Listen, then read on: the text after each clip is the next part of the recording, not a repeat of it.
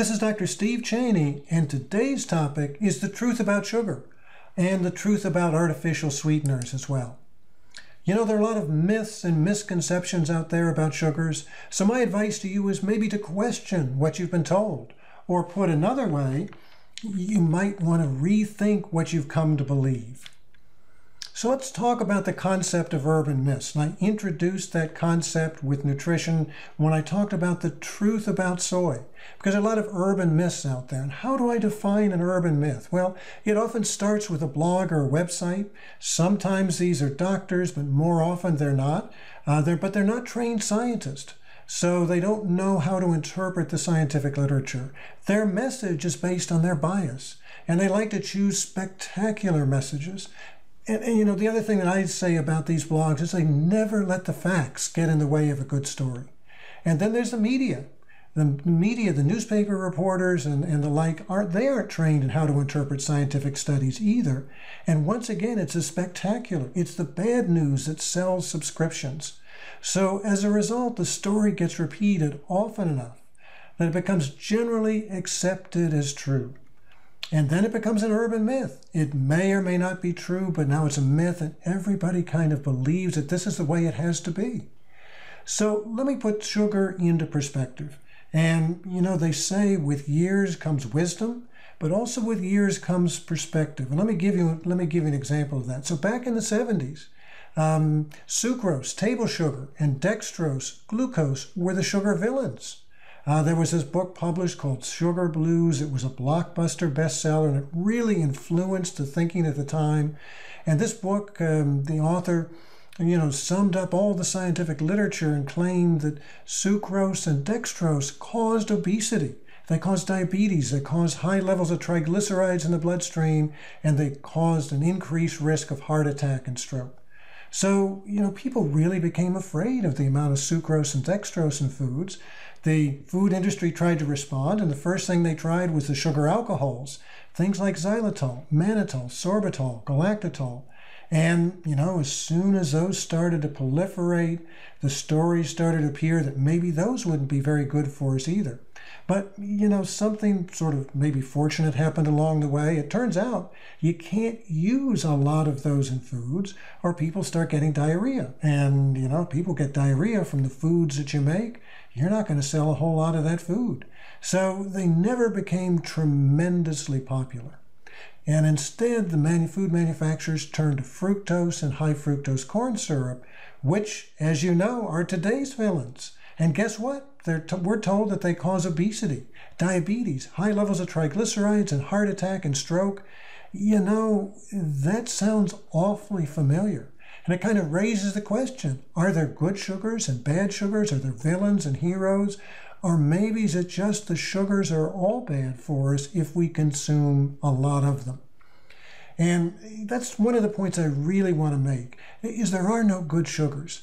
This is a graph where looking at the number of different kinds of sugars that you are familiar with in your diet or you've seen advertised. The orange bars, that shows the fructose content of those sugars. The green portion shows the glucose content of those sugars. And if you look at high fructose corn syrup, it ranges from 42 to 55% fructose. Now, right in the middle there are honey, sucrose, and grape juice concentrate. And by the way, if you go to the health food store and you're buying these naturally sweetened pastries and so forth that aren't made with sucrose, they aren't made with fructose, it's usually the grape juice concentrate, the apple juice concentrate, the pear juice concentrate that it's made from. And you can see they're all pretty much the same. Matter of fact, you get to agave nectar, which some people just think is the best sugar out there, and that's 75% fructose. So, where is the truth here? What is it that's going to make these healthy sugars as opposed to the high fructose corn syrup and some of the other things that we've already heard of as villains? Because, if we consumed as much honey or agave nectar as we do fructose and high fructose corn syrup, they'd be just as bad for us because they have the same kind of fructose content. The thing is, honey's expensive. It also adds a taste to pastries and so forth. You can't use it in as larger quantities as you can table sugar or high fructose corn syrup. And same with agave nectar. It'd be very, very expensive to try and consume it in the quantities, to put in as many foods as the manufacturers do currently with the high fructose corn syrup. So it's not that these are magical, healthy sugars. It's just because they're expensive, we don't eat a lot of them. So that raises a question. Is it the amount of sugar, or is it the food that sugar is in? And the answer is both. We're clearly eating too much sugar. The average adult eats 90 to 100 pounds of added sugar. This is not just sugar and fruits. This is added sugar every year. If we look at children and teens, 16% of the calories in the food that they eat comes from added sugars. And we keep eating more. Here's a graph showing sugar consumption from 1822 to 2005, and it's pretty much straight up. So that brings it with, but then we need to talk about the kinds of foods, and that's something that's called the glycemic index concept. But basically, what we consume along with the sugar is actually more important than the sugar itself. And especially foods that are high in protein and soluble fiber, maybe have a tad of fat in them as well. This is going to slow the absorption of that sugar, causes a much smaller spike in our blood sugar levels, and then it has what we call a lower glycemic index. And basically it means it's better for us. And that leads to some kind of surprising results. This is a graph I saw years ago. It's kind of fun to reproduce it because it makes the point. If you look at the same amount of sugar in carrots and ice cream actually has a lower glycemic index. When you think about that, there's a lot of protein in the milk that the ice cream's made from. And if you've ever made ice cream yourself, you know it gets very crystalline when it sits around in the freezer. So what the food manufacturers do is they put a lot of guar gum, which is soluble fiber, in the ice cream to keep it from getting crystalline. So it's rich in protein, it's rich in soluble fiber, actually has a lower glycemic index per unit of carbohydrate, per unit of sugar, than does carrots.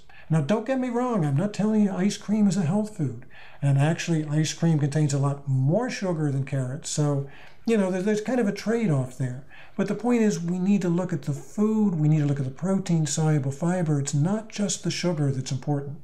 So when you do consume sugar, it's best to consume it as part of a food or a meal that comes, you know, with plenty of protein and fiber, particularly soluble fiber.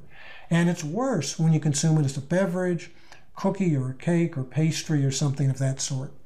You know, the general principles of glycemic index, you can make it as complicated as you want to, but very simply put, fresh vegetables generally have a very low glycemic index. There are a few exceptions, the starchy vegetables, potatoes, and that sort of thing. But most of the vegetables have a low glycemic index. You can eat them anytime you want. It's not going to have much of an effect on your blood sugar. Fresh fruits and whole grains usually have a moderate glycemic index. You want to use those more sparingly, and it's best if you consume those along with protein. And then there are the complex carbohydrates, things like the starchy vegetables, pasta, breads, even the high fiber breads, because that's usually an insoluble fiber source. They often have a high glycemic index. So those are things you want to use only with protein and soluble fiber sources. So we talked about the sodas being perhaps, the drinks perhaps being the worst offenders. So it really is true. You know, the saying that I like to use, it kind of dates back to some films I saw maybe when I was growing up, probably Westerns, but just put down that soda and walk away and nobody gets hurt. Because the sodas really are bad news. The news about sodas is all bad. There's studies that show that sodas increase the risk of obesity and abdominal obesity, which is the worst kind of obesity. They also dramatically increase the risk of diabetes, heart disease, and stroke. And by that I mean the more sodas you drink per day, the more your risk of of obesity and those diseases goes up. And you know, it's not what the sodas are sweetened with. Sodas sweetened with sucrose are just as bad for you as sodas sweetened with high fructose corn syrup. And you know, it's not just sodas. There's some studies that show that fruit juices are just as bad as sodas. On the other hand, you can take that same amount of sugar in fruits and it's relatively harmless. And again, that's because of some of the fiber sources that are in the fruits that you've lost once you turn it into fruit juices, and of course never existed in the sodas. But if you think about all those horror stories, whether it's about sucrose or fructose or whatever, all those horror stories you've been hearing about sugar, most of those come from studies where people are looking at soda consumption. They don't come from studies where people are looking at fruits or food consumption that contain sugars. But so the question would be, do you really, if we think about the amount of sugars are bad for us, we're consuming too many of them, there really are no good sugars, so is the answer to use artificial sweeteners? So I call this diet soda, America's dirty little secret, or do zero-calorie foods really work? Now, the answer may seem like a no-brainer. If you take foods that have calories versus foods that have no calories, you think, well, you're going to gain less weight with the foods that have no calories. But the answer might surprise you. If you think about it, between 1987 and 2000, the number of people using calorie-free sodas increased from 70 million to 160 million. So that's more than double. But in that same time period, the percentage of overweight individuals in this country increased from 52 to 66%. Percentage of obese from 20% to 32%, and the percentage of obese children increased from 10% to 17%. So we're consuming all these calorie-free sodas, but we're not getting leaner, we're getting fatter. There was a study published several years ago now in the journal Circulation, where they looked at 6,000 participants in the Framingham Heart Study. And they looked at those who were consuming sugar-containing soft drinks compared to people who were just consuming water.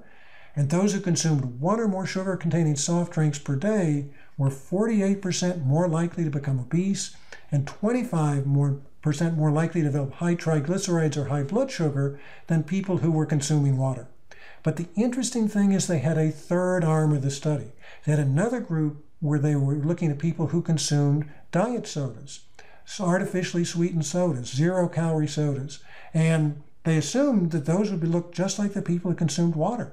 But they were very surprised when they found that people gained just as much weight with one or more diet sodas per day as with the regular sodas. Now, this has been repeated several times in more recent studies. There have been some studies that have come to opposite results, and those are studies in which dietitians were very carefully regulating what people ate. So if you got a dietitian, kind of looking over your shoulder, making sure that you just keep your calories constant, and the only difference is whether you're eating a diet soda or a regular soda, sure, you're going to gain more weight with the regular soda. But, most of us don't have dietitians looking over our shoulders. When you look at free living people, the people consuming the diet drinks gain just as much weight as the people who are consuming the regular sodas. That's because we're using those diet drinks to wash down our Big Macs and fries and Mrs. Fields supersized brownies and Starbucks chocolate chip muffins, large size, of course. The question is, why is that? There's some people who have claimed that maybe the artificial sweeteners short circuits our body's natural ability to judge calories on the basis of sweetness.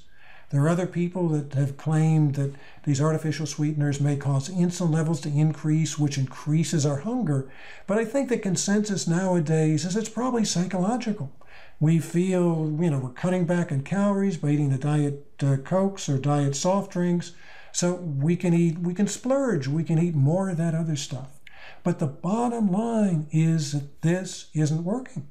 The diet sodas, the zero-calorie foods, they're not working. They're not making us leaner. We keep getting fatter.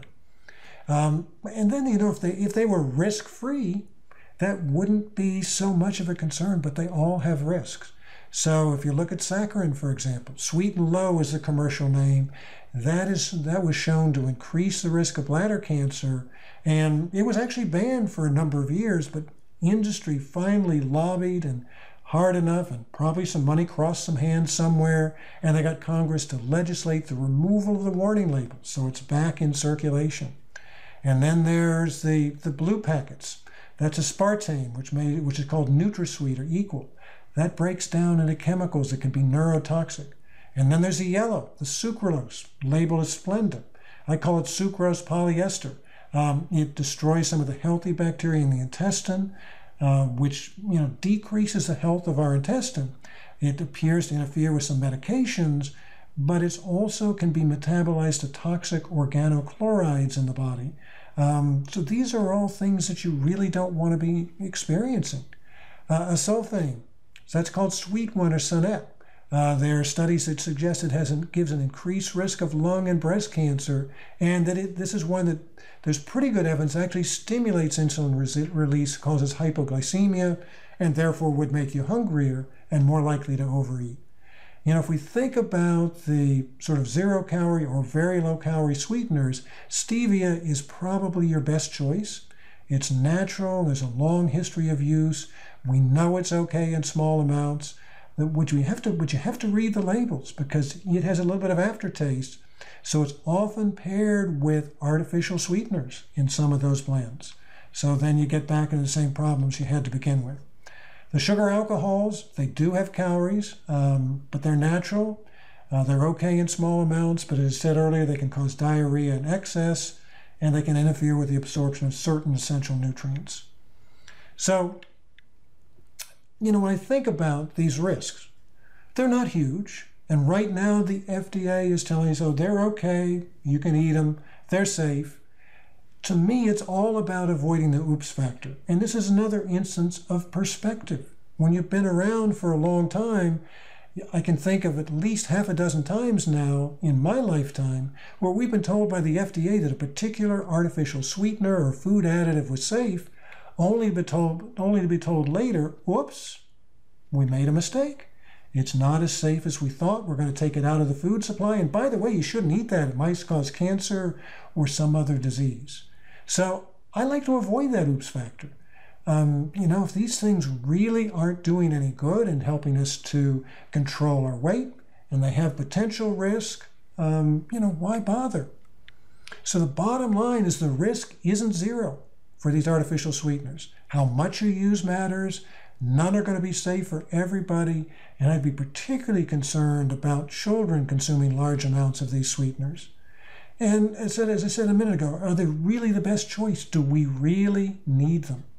Let's look at, for example, a sugar-free muffin. You can go to your grocery store, you can find a sugar-free muffin, but chances are that sugar-free muffin is still going to be high in fat. It's going to be made with a lot of processed flour and so forth. It's going to be low in nutrients, low in fiber. Contrast that to an apple.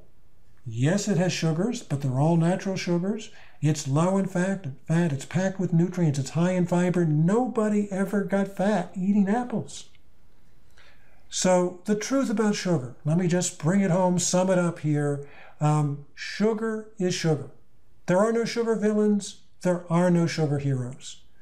We do eat too much sugar. We Americans are consuming way too much sugar, but the food that we consume that sugar with is more important than the amount of sugar. As I said earlier, we want to be consuming that with foods or meals that provide protein, soluble fiber, maybe a tad of fat, healthy fats hopefully, and then we're going to have, that sugar is going to be much less likely to cause spikes in our blood sugar levels and cause us problems. And the artificial sweeteners have risk. They have no proven benefits. They don't actually help us to lose weight. So why use them? Thank you for joining me.